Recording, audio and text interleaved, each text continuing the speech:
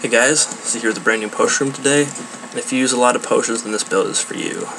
It's very easy to use. You got your 6 base potions along this wall, you have your 4 modifiers over here. For example, I'm going to use level 2 in Splash Potion, and I'll make Potion of Strength. But just note, this does not include a regen. If you want to add a regen, it'd be very easy to do. You'll probably find it unnecessary. The reason I don't have regen is because it does not brew 1 potion at a time. It brews 27 potions at a time. So you'll get 9 of each ingredient and then 27 glass bottles, which, do some math quick, that'll fill up your entire inventory, not including your hotbar, or it'll fill an entire small chest worth of potions. It's really good for just stocking up your potion collection. Also, it's very easy to restock. I just added a little door right here. Get up to this room. You can easily access all your dispensers up here, so it's very easy to restock.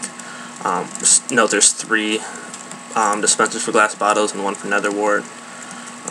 And then also note that there's ice along this little route here. The reason for that is that items travel faster on ice, and then you don't have to make them go down a block. They can keep traveling on the same level. So that's why I use ice, to keep it a little more compact. So you have to wait till 1.3 if you want to build this in survival. Let's go take a look at the redstone. It's pretty big, but it's not terrible for what it does. The white wool here is an RS latch array. Basically any button you press, it's just going to extend the respective piston right here.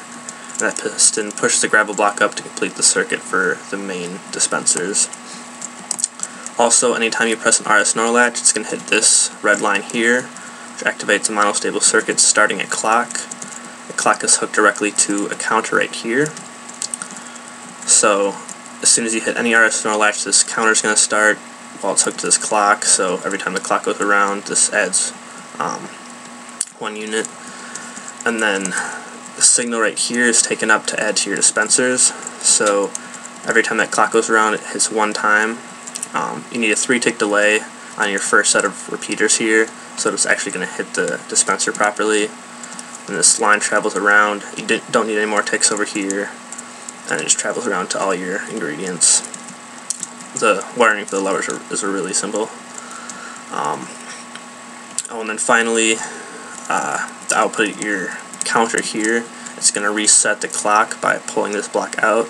It's going to reset the counter itself by turning this torch off.